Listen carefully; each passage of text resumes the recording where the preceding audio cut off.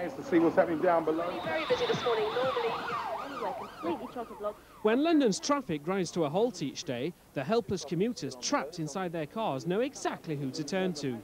Those guardians of the sky, the flying eyes.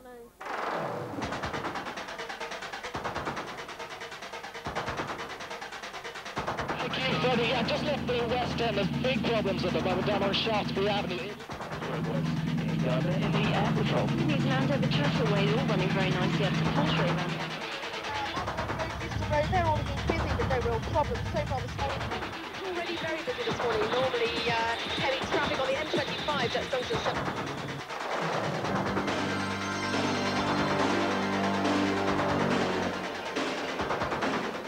Travel news is big business in the capital, and the fight to bring the latest traffic information to our ears is set to get even fiercer. We've done it in the States for 15 years. We're going to do it here. We're going to stick with it. And basically, it's war out there.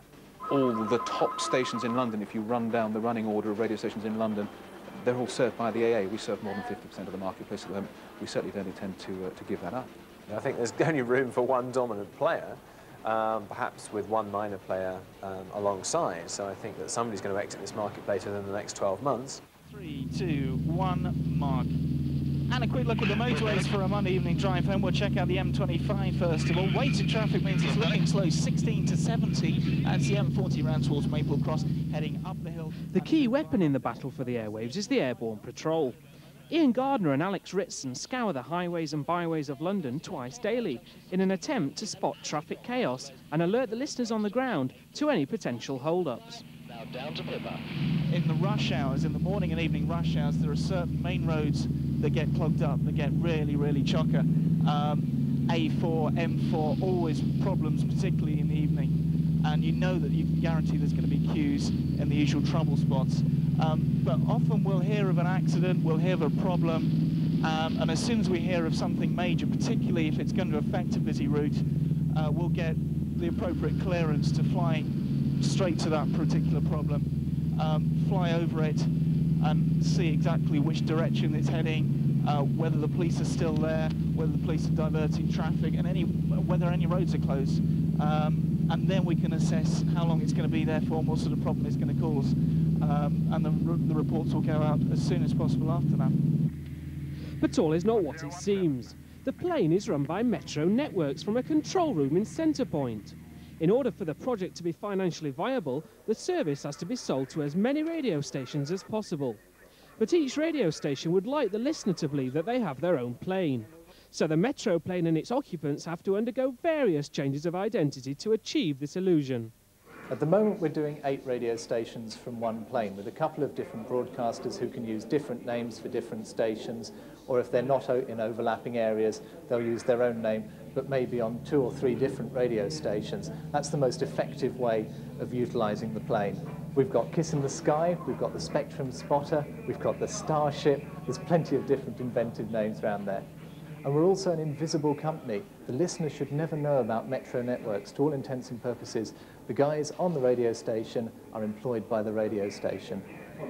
There are, in fact, only a handful of planes up in the sky over London. But the latest edition is not a plane at all. Hovering above London streets, it's the People's Phone helicopter. People's Phone, where talk is cheaper. Well, what a fantastic day. Let's hope it stays like this all weekend. In a gesture of exuberant one-upmanship, Richard Branson opted for a rather more exotic form of aerial spotting when Virgin FM launched its own travel news service. Jackie King hovers over London's congested traffic routes each morning in the Virgin helicopter. She believes there are distinct advantages to using a helicopter rather than a plane. I think the helicopter's very useful. We can cover a lot more ground very quickly. We can actually hover over things that happen rather than perhaps a fixed wing can. We can go straight to the incident, take a good look, we can fly lower. I think it's very good to actually have something there as it happens. We can be at an incident within a matter of seconds and do live reports. I think it's very helpful to the drivers, and I think it's a very good thing to have. The Virgin helicopter spends 2 hours in the skies over London each morning. For the same cost, they could have a plane up in the air all day long. Jackie King actually works for AA Roadwatch, who also provide her with most of the information for the reports. So what's the point of the helicopter? I think the perception is that helicopters are glamorous, they're very exciting. I think sexy is a word that's been used to describe a helicopter. You might struggle with that concept, but that's been said before. And radio in London is becoming far more competitive, as indeed are all forms of the media, but radio in particular. And people are trying to position themselves and have something different and have something which is exciting. So, yes, I guess there's an element of showbiz in it. But I think one of the things that you need to bear in mind about Flying Eyes is that when all is said and done, they're a delivery platform, and actually they're a very expensive delivery platform. But what we've found in our experience of gathering traffic information, and we've had contracts with Flying Eyes for many years, where we actually pass information up to be read from the aeroplane. So when you talk about aeroplanes, people think, oh yeah, well of course, an aeroplane, great way of passing traffic information. But if you give that a bit more careful thought, there's a limit to what you can see from the sky. In fact, we've just done some research on this subject, and 65% of the people we asked didn't actually believe that the information that they were hearing from the aeroplane was actually being gathered there. So even in the public's mind, there's a question mark about the effectiveness of planes. That doubt is a very valid one. The plane is the last link in a long chain of information sources that make up the actual airborne traffic broadcast heard on the radio. Radio stations that use aircraft around London and other main conurbations in England are using them as a sexy, basically, form of delivery. They plaster the name all over the aircraft. To the listener, it appears that the aircraft goes all around the city, when in truth it doesn't. It appears to the listener as though the broadcaster is looking out of the window, when in fact, 9 times out of 10, the information is being fed up from the ground. There is one story that goes around the industry from time to time about a Flying Eye broadcaster who was fed some wrong information. Basically, the date was wrong on a press release, and he went fairly big on it and was saying, I'm flying over cones, I'm flying over huge queues, and the roadworks hadn't started. And then in the control centre, the phone started ringing, and it was soon very, very quickly changed. There have been other instances when the reports have been less than accurate. Kiss FM's captain, Alex Ritson, used to bend the odd rule when he worked for a rival travel news operator. I was flying around Kent quite happily, looking down at the Kent traffic queues, and I was doing reports on 3 other radio stations which, surprise, surprise, were not in Kent. In fact, they were nowhere near Kent. One of them was almost 200 miles away from Kent. And so I was happily talking about the A303 past Winchester and making it all up. And so I'd say, was it looking a little bit dodgy down there? But I hadn't ever seen it. I'd never actually flown over that part of the road. And another trick we used to do, we used to have about 1.5 hours of the 2-hour flight where they couldn't hear what I was saying because we got out of the transmitter range of my transmitter. And so what they used to do is they said, well, Alex, what do you think the traffic will be like in an hour and a half?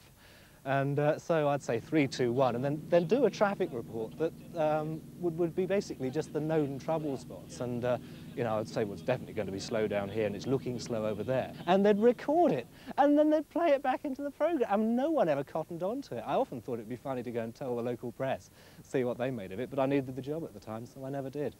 Stand by, Ian. Yes, standing by. For the latest on the roads, up to Ian Gardner in the Air Patrol. The latest on the roads for the Monday evening drive home. We'll check out the centre of town first of all. Vauxhall, there's been an accident to the east. Airborne spotting is just one of many competing methods employed to keep an eye on London's roads. Travel News is a new joint venture from ITN and Traffic Master. Through the use of the latest technology, they expect to break new ground when they enter the market later this year.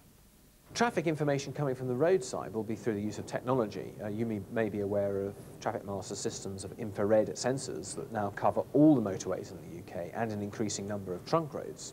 They provide immediate and very accurate information directly from the roadside.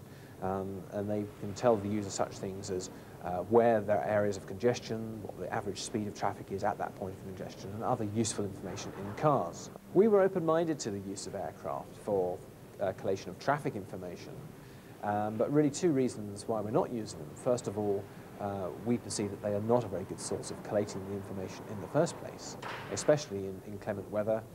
If it's raining or snowing or it's foggy, the plane can't fly, let alone see any traffic, and that's when you really need the information.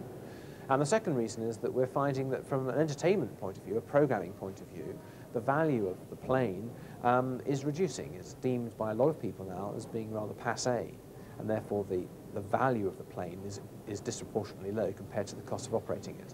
So it's unlikely that we'll operate aircraft. However, there are other less obvious drawbacks to operating an airborne travel news service. Flying twice a day, you get used to flying fairly rapidly. Obviously in a light aircraft like this, which is a twin-engine Piper Seneca, it can be quite bumpy because it's such a small aircraft, but you get used to the flying very rapidly. And although some of our visitors need a sick bag, fortunately, touch wood, fingers crossed, I haven't used one yet. One other story is of a broadcaster on a radio station in the Thames Valley who basically was well known for his love of food, and the helicopter pilot one day had to take a decision that he had to tell the broadcaster he was getting too heavy for the helicopter to take off. So the radio station turned it into a positive thing, and they started a sponsored diet for the Flying Eye broadcaster. They eventually slimmed down and the helicopter took off about 3 months later. Elsewhere in town. On London streets. The travel news market is now almost as congested as the roads upon which they're reporting. To stay in the game, the travel operator has to convince the radio stations that they have what the listener wants. We actually have some very exciting plans in the pipeline for Roadwatch, and I'm confident that the product offering that we have will continue to match the needs of the industry as it goes through this period of change. And yeah, we'll be there. We're staying put. It's going to be a fight for market share, of course, and I think that the company with a superior product will win at the end of the day, and we believe that's us. We've taken the best of America and brought it to England. We listen to what the radio station, and therefore the radio station's listener wants. We provide that for the radio station, and therefore we think we have the best service and will have the best service for a long time to come.